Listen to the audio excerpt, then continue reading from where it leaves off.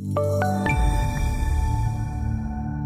the currency quadrant, we had a positive day in the euro today, up about 35 basis points, a little bit more than 0.25%. And it wasn't the day that really mattered. The euro finished its first positive week in the last four.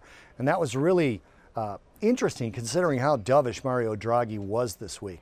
Data next week for the euro is going to matter quite a bit. There's some key data both in Germany and in the EU. Lately, the EU slowing is really on the minds of everyone, including the EU Central Bank. If you looked at the press conference last week, when or early this week, I should say, when the European Central Bank left rates alone, talked about downside risks, talked about tariff threats from the US president on Europe as well as on the rest of the world. That's something that we have to look at going forward. Is there going to be a US-EU trade deal, as was so optimistically announced about 6 months ago? There's been no discussion, but that data that we've got this week could decide the direction for the week as we finished this positive week last week. Again, when you're looking at it, you're looking at PMIs, EW, CPIs, both in Europe and in Germany, the key economy for the European currency. And then the dollar was weak as well. The dollar finished its first negative week in the last four, getting down below a technical pattern that could see the dollar index move